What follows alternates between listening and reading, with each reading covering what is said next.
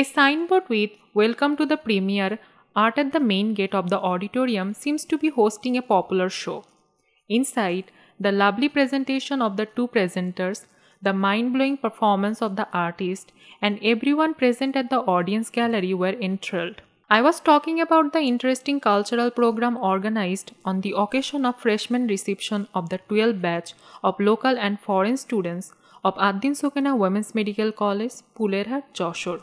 On Thursday, September 14, 2023, the students of the batch 11 welcomed the students of 12th batch MBBS first year through a light-filled cultural program. The teachers of various departments of the medical college and students of all years participated in it.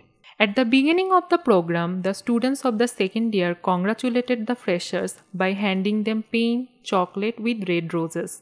Present as the chief guest in the event, distinguished ENT specialist Professor Dr. Ghulam Muqtadir, the advisor of the medical college. He gave an orientation speech to the new students. The former principal of the medical college said in his speech that Sakina Women's Medical College is completely free from ragging. The chairperson of the event was the principal, Professor Dr. Gyasuddin. In his speech, he said, "This practice of officially admitting the first-year freshmen has become the tradition of the medical college." At that time was present here Vice Principal Dr. Sanjay Saha, Principal of Ad-Din Women's Institute Medical Technology, Dr. Muhammad Moshiur Rahman, Professor Dr. Naushad Muhammad Ohadur Rahman, Professor Dr. Marufa Akhtar, along with teachers of different departments, doctors and students of different years.